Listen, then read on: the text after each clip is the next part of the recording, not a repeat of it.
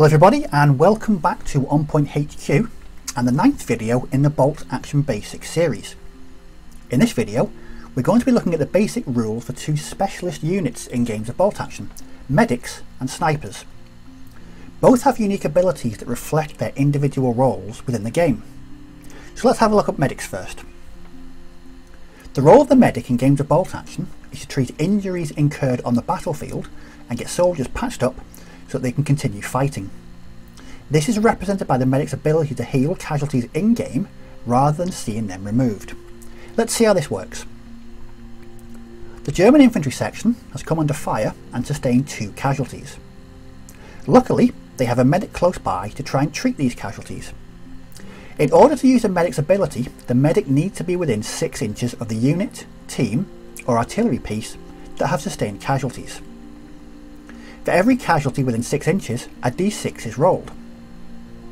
On the roll of a 6, that casualty is not removed, but is instead patched up to stay in the fight. The German player rolls 2 dice and manages to roll 1 6. This means that 1 casualty is saved and only 1 model is removed.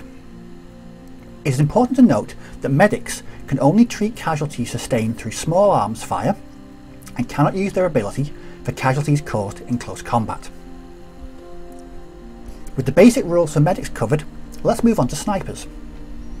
Snipers normally operate in teams of 2 and their role is to target high value enemy units such as HQ sections, other snipers and individual targets within squads.